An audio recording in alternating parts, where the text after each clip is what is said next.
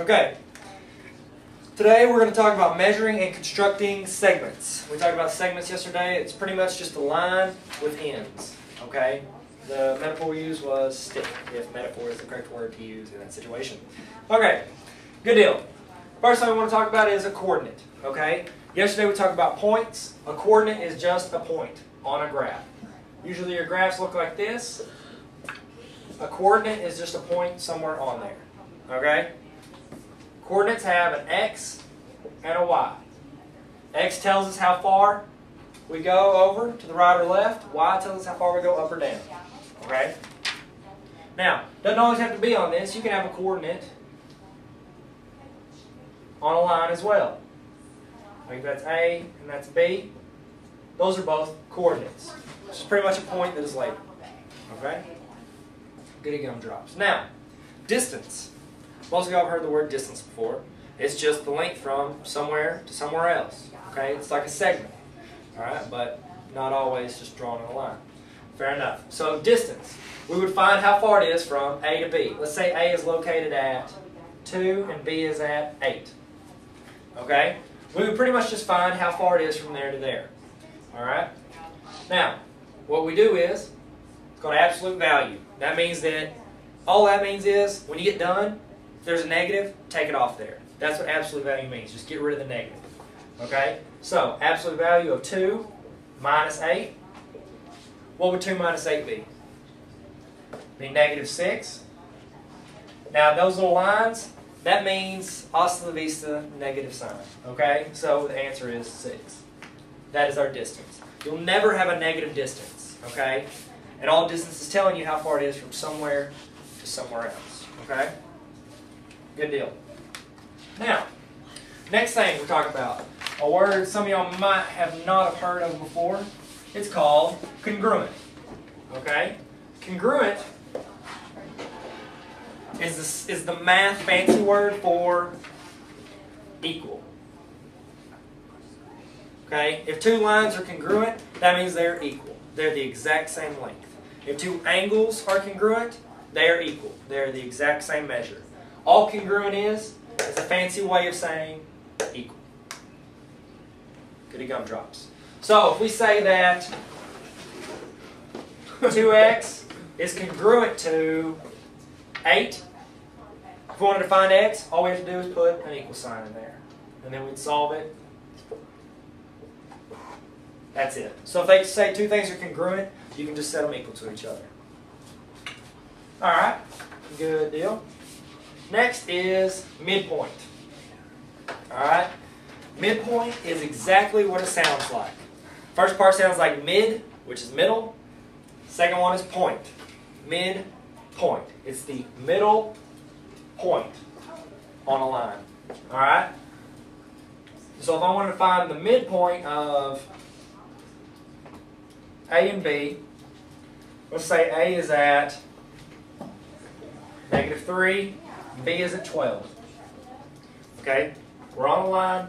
We want to find the midpoint of A and B. All I got to do is find the length of AB. So we do negative 3 minus 12. That would be negative, I'm sorry, I put parentheses. That would equal negative 15. And the absolute value things means that we drop the negative. So the answer is 15. Now, that's the whole length. We found the distance, okay? Now, we want to find the middle point there. We want to find what the exact middle.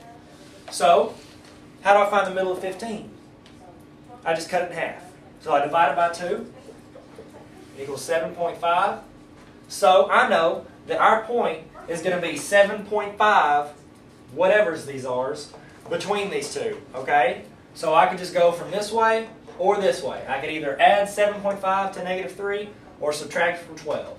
Either way, I'm going to get the same answer, okay? It's going to be at 4.5, okay? That's it. That would be your answer. That's your midpoint.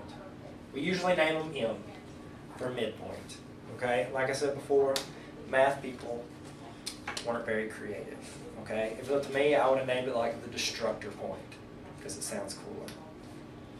But I didn't. Okie dokie. Now, next word you need to know, it's called bisects. Alright? If something bisects something, that means it cuts it in half. Okay? It cuts it in the middle. If that's the midpoint, it bisects line AB. M bisects that line because it cuts it in half. That's all bisects means, is that it cuts it in half. The end. I really don't know what to say about it. Okay, let's do an example of bisect. Might help you fulfill all your hopes and dreams. Alright.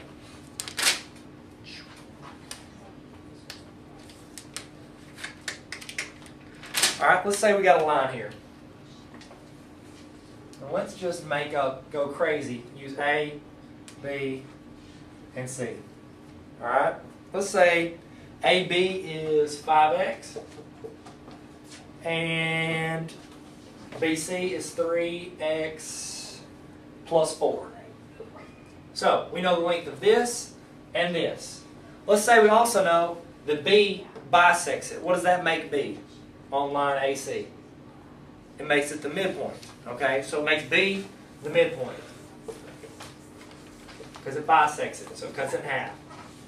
Now, if that's in the exact middle, that tells us something about this line and this line. If that's in the exact middle, that means that this line is the exact same as this line, which means they are congruent. So therefore, you can just write out the problem. 5x equals 3x plus 4. Alright, and that's our problem. And now we solve it using algebra. Alright, first step, we got to get rid of the 4. I apologize, that's not the first step. First step, we got to get the x's together so we can subtract 3x. This cancels out. 5x minus 3x equals 2x. And then bring this down, that's 4. And to get rid of that 2, we divide by 2. So x equals 2.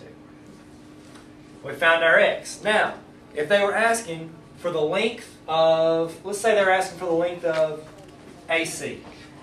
That's what they wanted to know. We're not done yet, okay? We got to plug that in. We plug in x there. The length of AB is now 10, because 5 times 2 is 10. Now, do the same thing for over here. Do I even have to work this side? If I trust my work here, I know that's the exact same, because that's the midpoint. But just for checking sake, we plug it in. 2 times 3 is 6, plus 4 is 10. What's the length of AC? All together now? 20. AC, the whole thing. So we put it all together, it'd be 20. A lot of work for just one problem. Alright, here's a little example problem, okay? We didn't talk about this, but it's also just something you need to know, okay? They gave us the length of KM, which is the whole thing, right? And then they gave us the length of KL and LM, which whenever we put these two together, what do we get? The whole thing, right? Whenever we put this length with this length, we get the whole length. So, what does that mean about if we put these two together? They are equal to that other one. So we'll put that on one side.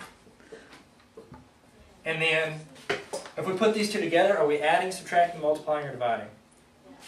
We're adding. If we're putting things together, we're adding. So, all we do is we take this. All we bring into the table is a plus sign. And then 3x minus 2. And now we just solve for x. And you're thinking, that looks like a long, not fun problem. But it's not that bad. You put the ones... X combines with 3x, so it would be 4x. 0.5 minus, we already got rid of that and that. 0.5 minus 2 is negative 1.5. Then we bring all this down. And we get the x's over here, so we subtract 3x from both sides. That cancels out and be 1x, which you can just drop the 1. And then we add 1.5 on both sides. So it's 3. So it is 3. Now, that might not be what they're asking for. All you did was find x. If you need to find the length of one of those, you got to plug it in. Okay. Did you just throw that? No. If jump.